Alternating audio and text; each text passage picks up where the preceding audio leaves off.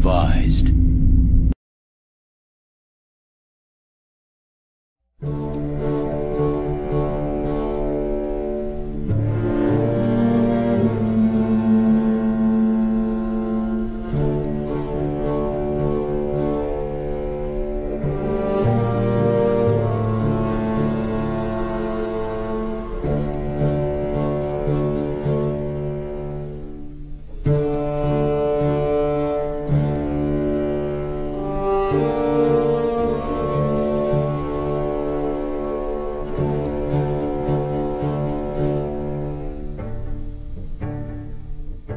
And you take this hadith home with you tonight as you ponder the issues.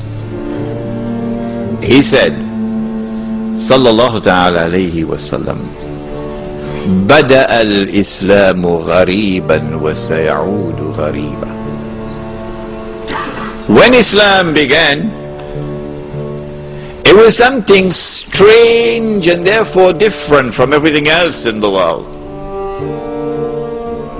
And Islam will one day return to that state of being something strange and different from everything else in the world. And we are now living in that age in which Islam, not part-time Islam, we're talking about the Islam of Muhammad sallallahu ta'ala alayhi wa sallam, that Islam is becoming something stranger and stranger. Something different from the rest of the world. Different from that globalized political order. Different from that globalized world economy. Different from that globalized culture or way of life. Like a square peg in a round hole.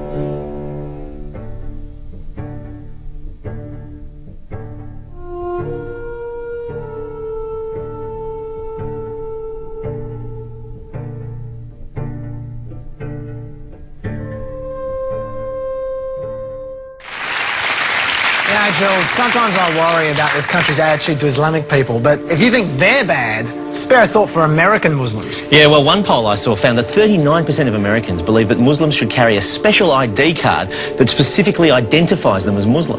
But is that too extreme? Charles Firth hit the streets of America to see where they really stand when it comes to Muslims. Do you support the proposal for all US Muslims to carry a special ID card? Yes. Yes. Yeah, I think they should. I think they should. Why? So if they come over here with a weapon or something, that way we know who they are. After 9/11, unfortunately, things like that have to be, you know. Do you think US Muslims should also wear a badge with the word Muslim on it? I would say so. So you recognize them, you know.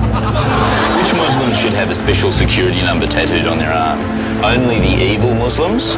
Only Arab Muslims? Or all Muslims? All of them. Say all of them. All of them have a security number tattooed on their arm.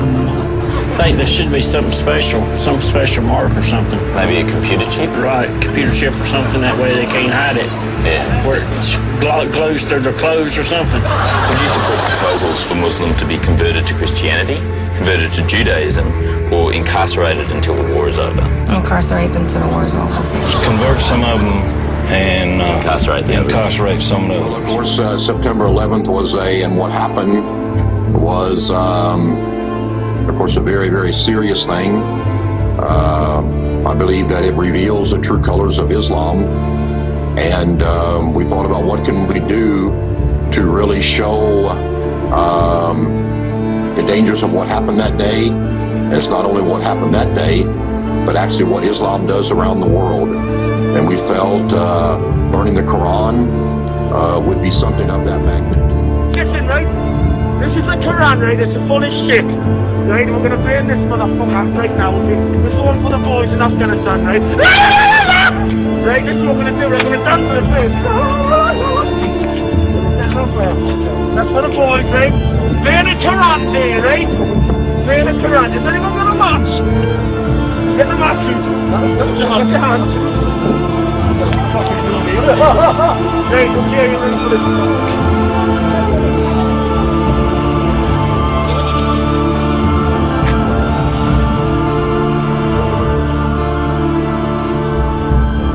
We just don't talk about somebody's, quote, religion, even if the religion involves beheading infidels and pouring boiling oil down their throats. And when I heard about the 12 people that were dead, the first thing that crossed my mind was, this guy's a Muslim. Oh, well, guess what? He is. Do you think it's time for the military to have special debriefings of Muslim Army civilian officers, anybody enlisted? The people in the media are fundamentally working for the other side. They may as well put on a headscarf and start chanting to Allah themselves. We won't countenance special screenings for Muslim soldiers, will you? It's a violent political system bent on the overthrow of the governments of the world and world domination. All over the world, 85–90% of all the violence and bloodshed is being perpetrated by the religion of peace. That's the truth.